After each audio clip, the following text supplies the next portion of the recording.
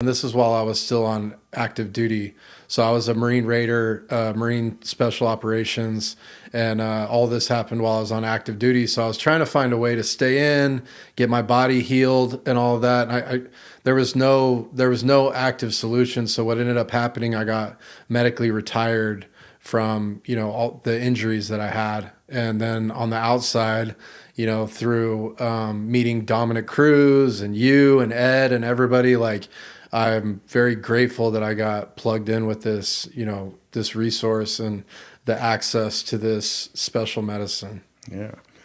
Well, I'm really grateful for guys like you, because I feel like here recently, we've been working with Miracle Hope Foundation, so we have a lot more veterans coming down. But even that, just from the cancer, learning about the struggles of what people go through when they're trying to get treatment in the VA and how poorly people are treated. And like yours, I don't know, you were kind of alluding to there, that just push down the road.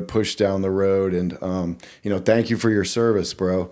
I think that, I got some devil dogs in my family, and I just feel like, we don't take care of the people that protect us and do so much, risk their lives. I've heard a little bit about your story. I know you lost people super close to you.